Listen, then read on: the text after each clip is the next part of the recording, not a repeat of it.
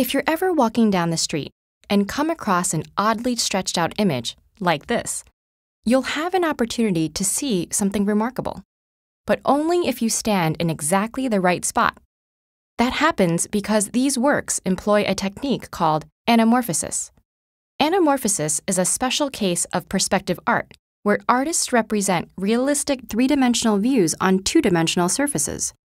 Though it's common today, this kind of perspective drawing has only been around since the Italian Renaissance. Ancient art often showed all figures on the same plane, varying in size by symbolic importance. Classical Greek and Roman artists realized they could make objects seem further by drawing them smaller, but many early attempts at perspective were inconsistent or incorrect. In 15th century Florence, artists realized the illusion of perspective could be achieved with higher degrees of sophistication by applying mathematical principles.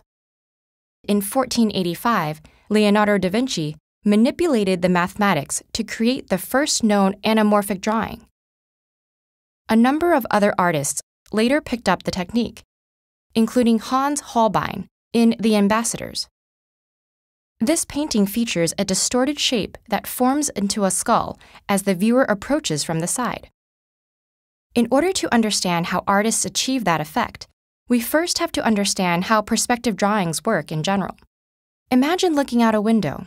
Light bounces off objects and into your eye, intersecting the window along the way. Now imagine you could paint the image you see directly onto the window while standing still and keeping only one eye open. The result would be nearly indistinguishable from the actual view, with your brain adding depth to the 2D picture, but only from that one spot. Standing even just a bit off to the side would make the drawing lose its 3D effect. Artists understand that a perspective drawing is just a projection onto a 2D plane. This allows them to use math to come up with basic rules of perspective that allow them to draw without a window. One is that parallel lines, like these, can only be drawn as parallel if they're parallel to the plane of the canvas. Otherwise, they need to be drawn converging to a common point, known as the vanishing point. So that's a standard perspective drawing.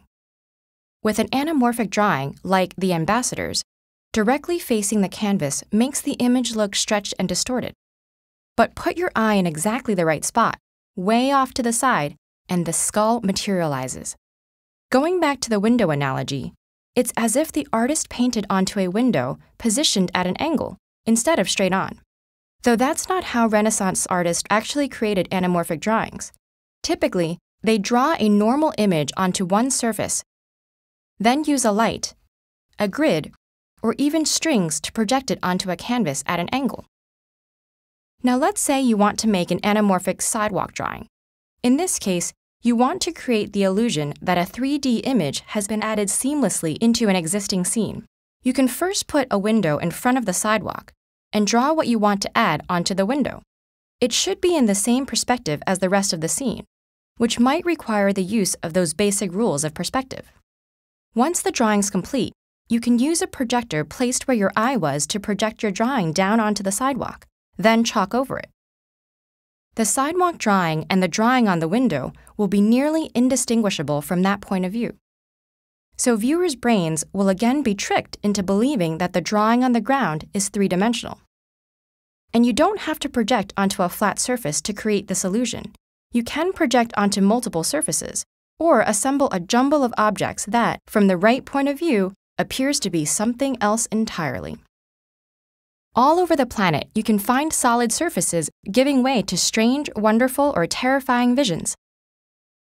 From your sidewalk to your computer screen, these are just some of the ways that math and perspective can open up whole new worlds.